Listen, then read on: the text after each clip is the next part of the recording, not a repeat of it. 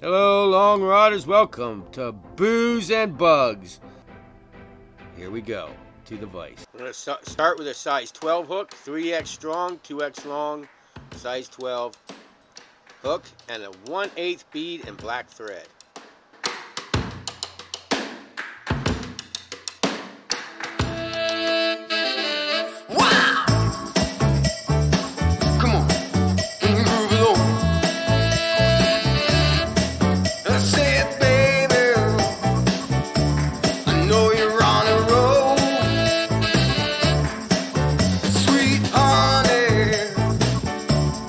Take it real soon.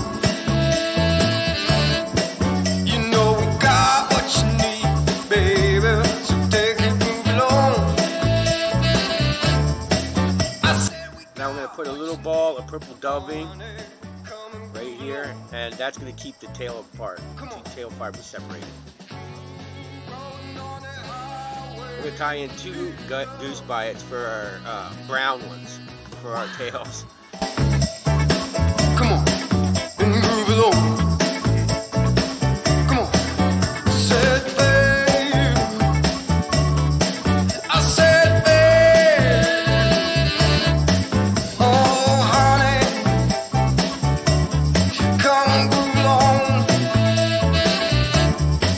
You gotta feel it. Yeah, you gotta move along.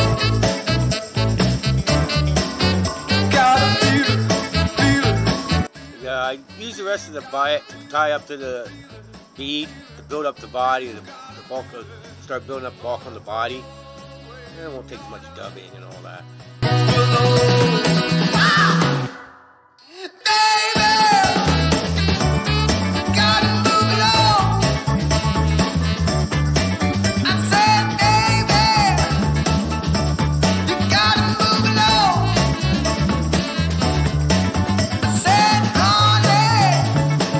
Notice I can pull on the longer part of this biot to make the tails even, make it smaller.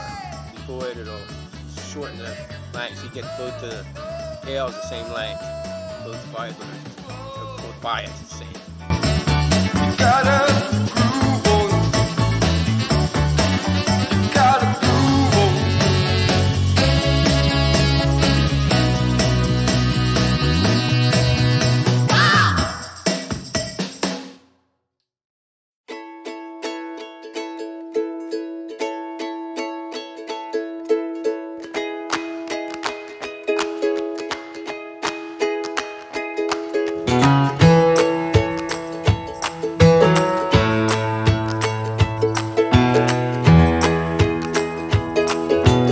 Now we're going to tie in a fine gold wire for a rib.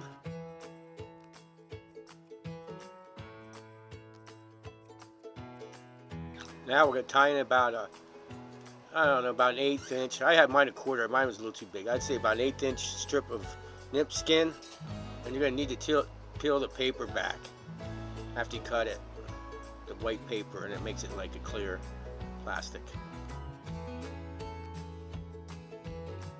You tie that nymph skin directly on top of the hook, so you can bend it over and tie it down then. So you want it straight, and you want the dull part facing up. Oh, I know this is hard to see because I got in front of my light, but that's it done tied in on top.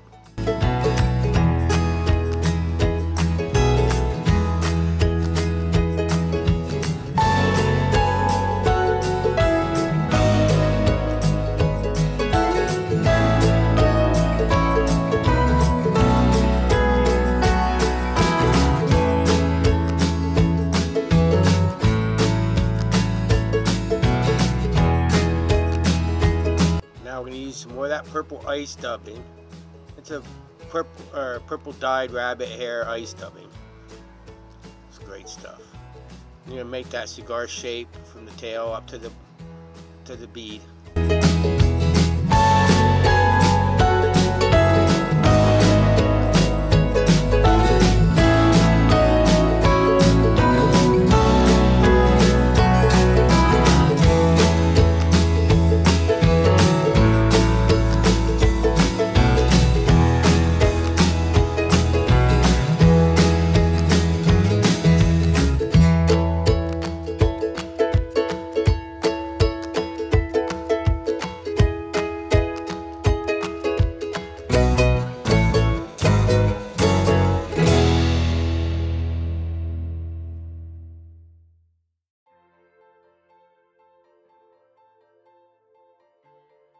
Now I'm going to bend that nymph skin and tie it down right behind the bead. Just bend it over and tie it down with your thread right behind the bead.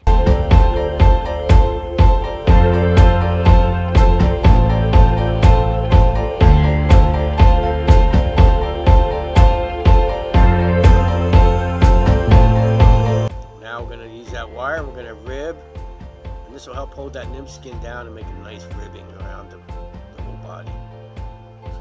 And make the nymph a lot stronger.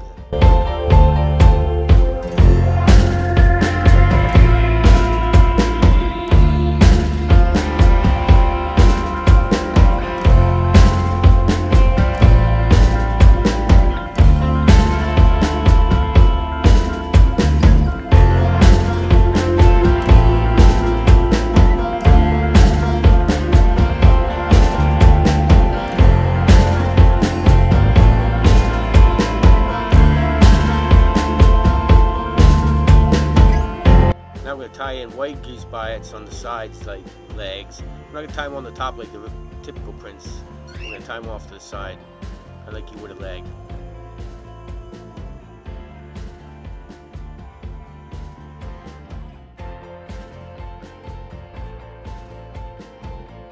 Oh, there's a natural curve to these goose biots. You want to make sure you put them so they bend out. If you tie them in where the bend is wrong, opposite, you'll tie them and the legs will go in towards the body. So you want the curve so they curve out. And you want to end the goose, the side, the white biots at the end of where the brown ones start. So the beginning of your tail, that's where you want to end one on the side.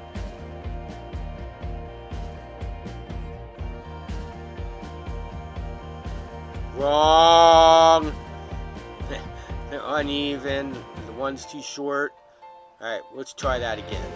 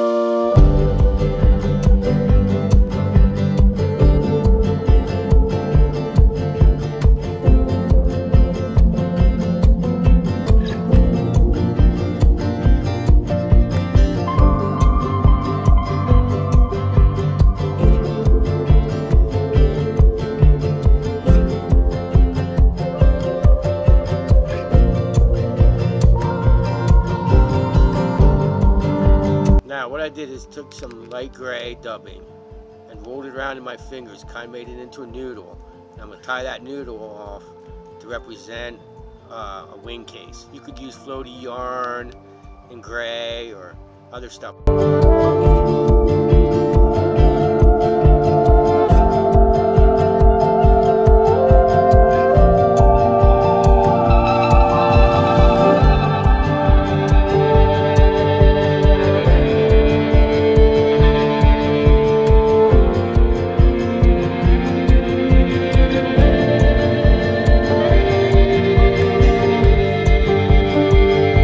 Now we're going to wrap some black ice dubbing right behind the bead and tie that off.